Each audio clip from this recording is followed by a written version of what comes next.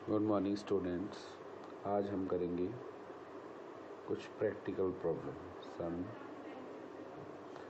Practical problem related two sets. उसके लिए आपको कुछ फार्मूले याद होने चाहिए, जो नेसेसरी हैं वो फार्मूले भी हम याद कर लेते हैं। अभी क्या आपके पास कोई सेट ए है, ये क्या आपके पास कोई सेट बी है, देन जिस पोर्शन को मैं शेडेड कर रहा हूँ, ये हमने पढ़ा है वेन डायग्राम में, ये शेडेड पोर्शन किसको रिप्रेजेंट करता है, ए माइनस बी। अब जिसको मैं शेडेड कर रहा हूँ, ये शेडेड पोर्शन किसको रिप्रेजेंट करता है, ए इंटरसेक्शन बी। अगेन जिसको मैं अभी शेडेड कर रहा हूँ, ये शेडेड पोर्शन किसको रिप्रेजेंट करता है, बी माइनस ए। और ये सारा अगर मैं कंप्लीटली देखूँ तो ये सारा शेडेड पोर्शन, ये और ये तीनों पार्ट किसको रिप्रेजेंट करते हैं, A union B. So first formula is number of element present in A union B is equal to number of element present in A minus B plus number of element present in B minus A plus number of element present in A intersection B। ये हमारा first formula हो गया, जो हम easily Venn diagram से याद रख सकते हैं। Second formula is number of element present in ए। अब आप देखिए यहाँ पर ए पोर्शन किन दो पोर्शन से मिलकर बना है, ये आपका सारा ए है।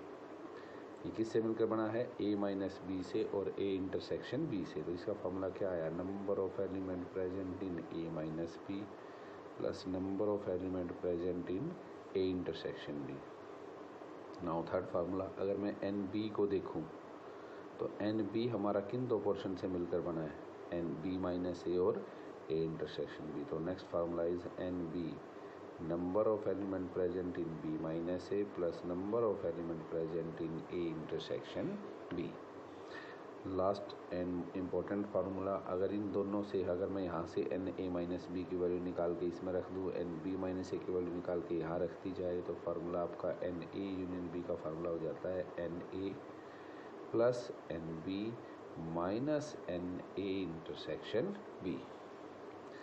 एक और इम्पोर्टेंट फार्मूला है number of element present in A complement union B complement. D Morgan's law हम लगाएंगे, जो हम निकल गया था, ए कंप्लीमेंट यूनियन बी कंप्लीमेंट किसके इक्वल होता है, ए इंटरसेक्शन बी का होल कंप्लीमेंट। और ए इंटरसेक्शन बी का होल कंप्लीमेंट कहाँ से निकलेगा हमारा, ए complement union B complement is equal to क्या होगा, number of element present in A intersection B का होल कंप्लीमेंट। और किसी भी चीज़ का कंप्लीमेंट कहाँ से निकलता है, एन यू माइनस में एन ए इंटरसेक्शन बी।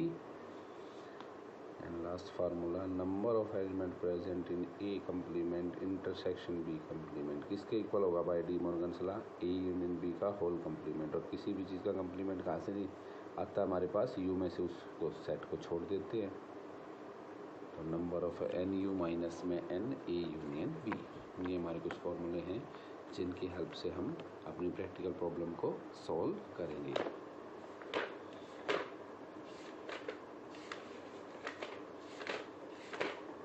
चलिए कुछ प्रॉब्लम हम लेके चलते हैं। और फर्स्ट प्रॉब्लम है हमारे पास,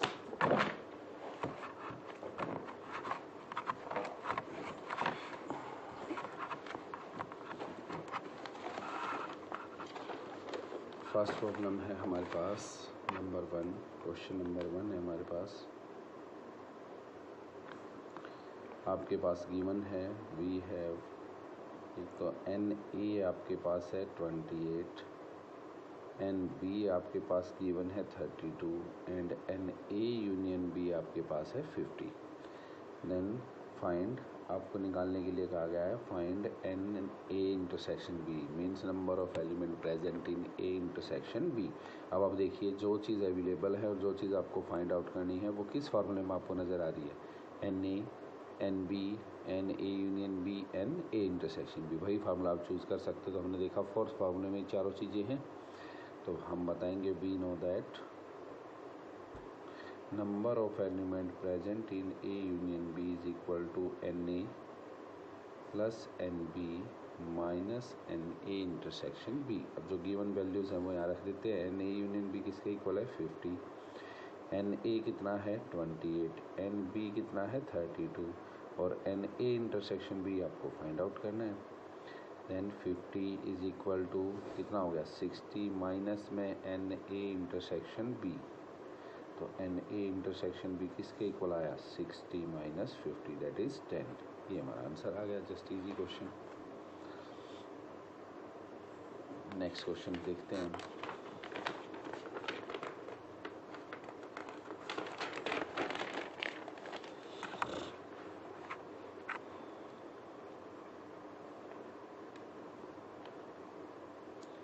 जैसे हमारे पास question number second,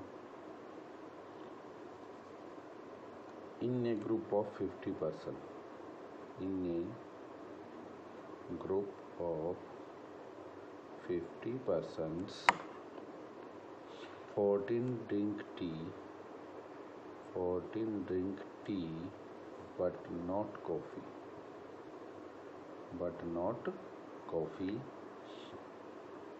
and 30 drink tea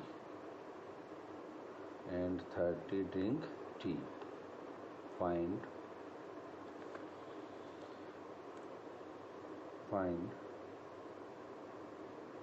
how many drink tea and coffee both, how many drink tea and coffee both, and second question is how many drink coffee but not tea, how many drink coffee but not tea। अब इसका solution करेंगे। सबसे पहले तो आपको पता होना चाहिए जब भी आपके पास ग्रुप दे दिया जाए, ग्रुप मीन्स यानी कि वो क्या होगा आपके पास universal set. And drink tea but not coffee means ए वो टी तो पीता है लेकिन कॉफ़ी नहीं पीता, तो एक सिर्फ किसको रिप्रेजेंट कर रहा है ए माइनस बी को, डिफरेंस ऑफ टू सेट्स को। तो गिवन है आपके पास वी हैव, पहले तो हम बता देंगे कि टी वाले सेट को तो हम टी से रिप्रेजेंट करेंगे और कॉफ़ी वाले सेट को सी से। Late T represent the person who drink tea and C represent the person, C set कह सकते हो आप, T set कह सकते हो। let set T represent the person who drink tea and set C represent the person who drink coffee।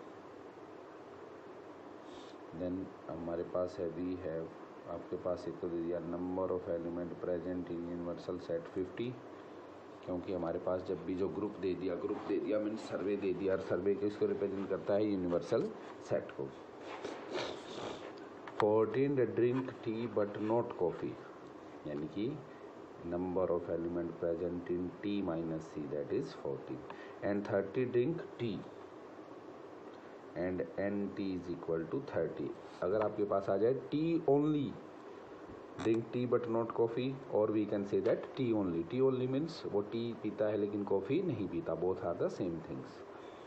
Then first आपको find out करना है how many drink tea and coffee both. तो first चीज़ आपको find out करनी है number of element present in A intersection B, and second आपको find out करनी है who drink coffee but not T, that is N C minus T. अब देखिए आपको किस किस चीज़ की रिक्वायरमेंट होगी यहाँ पर।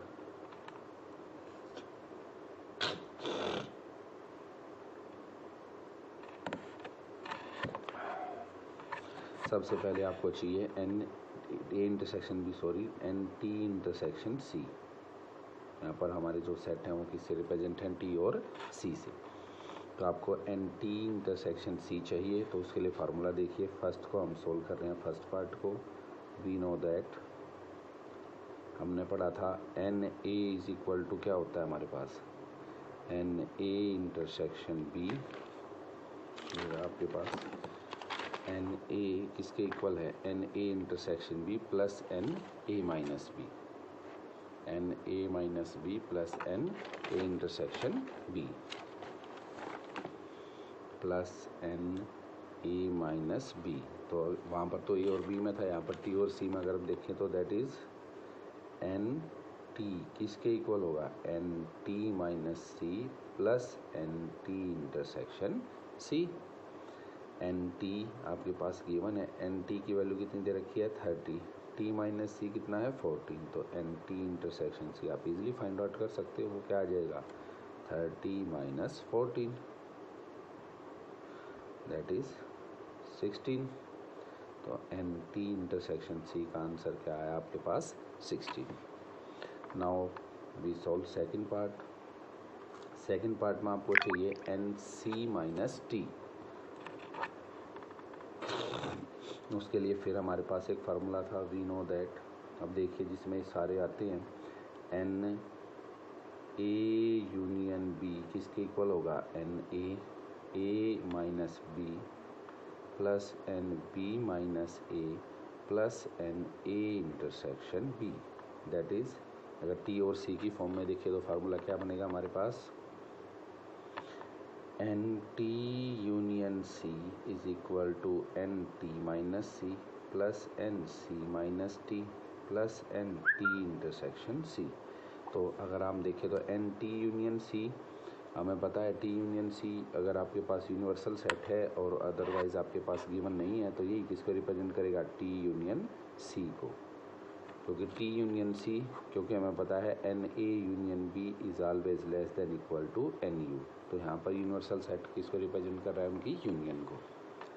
एन टी यूनियन सी कितना है आपके पास गिवन 50, टी माइनस सी आपके पास कितना है गिवन 14, सी माइनस टी आपको फाइंड आउट करना है, और टी इंटरसेक्शन सी कितना है अभी अभी हमारे पास 16, तो आ गया 50 माइनस में 30 एंड सी माइनस टी, तो कितना आ गया हमारे पास 20।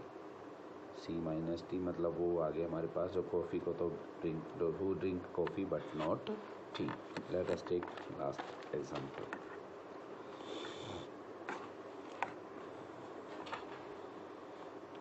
क्वेश्चन नंबर 12 देखिए, क्वेश्चन नंबर 12 हमारे पास क्या है, ए survey of 500 television viewers produce the following information, 285 watch football, 195 watch hockey, 115 watch basketball. मतलब 3 तरह की गेम की यहाँ पर बात कर रहा है, तो उसको रिप्रेजेंट कर देते हैं हम 12th क्वेश्चन में।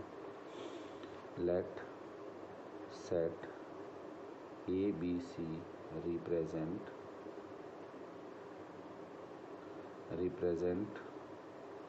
the television viewers who watch football, hockey and basketball. Then according to question जो given आपके पास वो हम रख लेते हैं। सर्वे है 500 television do not watch any of the 3 game, how many in A survey of 200, यानी कि एन यू आपके पास कितना दे दिया 500। 285 वॉच फुटबॉल, फुटबॉल को किसी रिप्रेजेंट किया हमने ए से, तो 285 आ गया हमारा ए। 195 वॉच हॉकी, हॉकी को किसी रिप्रेजेंट किया है बी से, वो हो गया 195। 115 वॉच बास्केटबॉल, बास्केटबॉल को रिप्रेजेंट किया हमने सी से, तो कितना हो गया 115। 45 watch football and basketball, football को रिप्रेजेंट किया है हमने ए से और बास्केटबॉल को सी से, तो ए इंटरसेक्शन सी इतना आ गया आपके पास 45।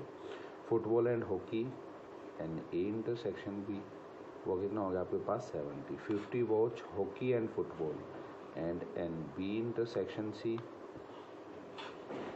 हॉकी एंड बास्केटबॉल, वो आपके पास कितना है 50। 50 do not watch any of the 3 games, यानी कि A intersection B intersection C, जो तीनों में से किसी को भी लाइक डू नहीं करते तो क्या हो जाएगा, ए complement intersection B complement intersection C complement, वो हमारे पास कितना आ गया 50। How many watch all the 3 games, तो फर्स्ट क्वेश्चन आपको फाइंड आउट करना है N A intersection B intersection C. How many watch exactly one of the 3 games, next आपको find out करना है how many watch exactly one of the 3 games, यानी कि जो सिर्फ एक गेम को वॉच करते हैं। देखिए अब इसको कैसे करेंगे हम। फर्स्ट को सोल्व करते हैं। D Morgan's law, according to D Morgan's law हमें निकालना है ए complement intersection B complement intersection C complement. ये हमें फाइंड आउट करना है। तो किसके इक्वल होगा, ये होगा एन यू माइनस में N A intersection B intersection C, और ये आपके पास कितना है 50। तो किसके इक्वल होगा, डी मॉर्गन्स लॉ के अकॉर्डिंग ये हमारा इक्वल होगा, ये इक्वल होगा हमारा N A union B union C का होल कंप्लीमेंट। और फिर ये किससे इक्वल हो जाएगा, एन यू माइनस में N A union B union C, और इज इक्वल टू कितना आपके पास 50। देखिए दोबारा से देखिए इसको, फिर से आपको बताते हैं। फर्स्ट क्वेश्चन में आपको फाइंड आउट करना था N A complement intersection B complement intersection C complement. तो डी मॉर्गन्स लॉ के अकॉर्डिंग किसके इक्वल हो जाएगा, N A union B union C का होल कंप्लीमेंट। और किसी भी चीज़ का होल कंप्लीमेंट कैसे निकलता है, एन यू में से उसको माइनस करके, तो हो जाएगा N A union B union C. अब इनकी वैल्यू और इज इक्वल टू कितना दे दिया आपके पास 50। अब एन यू की वैल्यू कितनी है आपके पास 500। एन यू कितना है हमारे पास 500 माइनस में N A union B union C का फार्मूला मैं पीछे बताना भूल गया, एक बार मैं आपको यहाँ पर बता देता हूँ। वो फार्मूला होता है N A plus N B plus N C minus N A intersection B minus N A intersection C minus N B intersection C plus N A intersection B intersection C. ये हमारे पास formula होता है। 1 की का plus intersection 2 का intersection minus और फिर 3 का इंटरसेक्शन प्लस। ये फार्मूला भी आपको याद रखना है। और सारी वैल्यूज़ आप यहाँ पर रख दीजिए। 500 माइनस में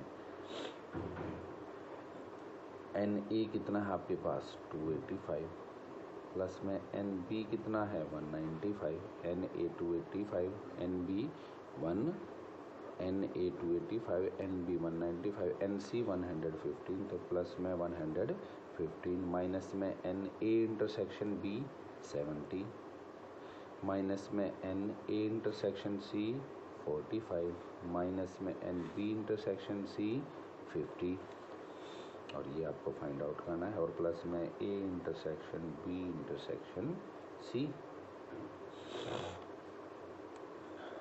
तो आपके पास आ जाएगा N A intersection B intersection C is equal to आ जाएगा 500 माइनस में ब्रैकेट ओपन करेंगे तो साइन चेंज हो जाएंगे, minus 195 minus 115 plus 70 plus 45 plus 50 that is this gives result 20। तो आंसर हमारा कितना है हमारे पास 20।